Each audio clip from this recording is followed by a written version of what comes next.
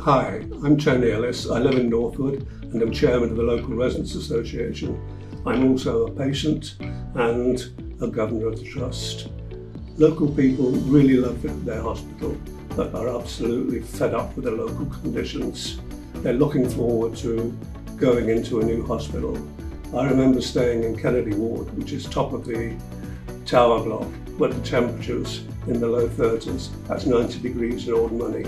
People couldn't sleep and nurses were running around with cold towels trying to keep us cool.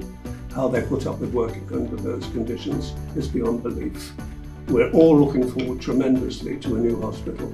The health of the community will improve immensely with modern surroundings, up-to-date equipment and a happy staff working under pristine conditions.